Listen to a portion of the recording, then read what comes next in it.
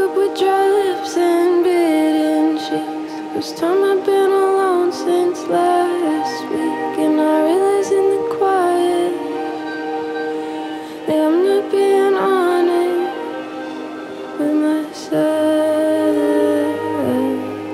with myself,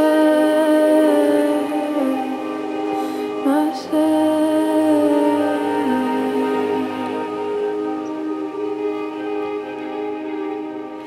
I knew all along that I've been afraid of missing out on something or staying too late, and I think I like my life now, but I don't think I know how to live,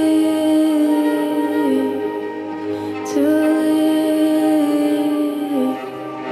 to live.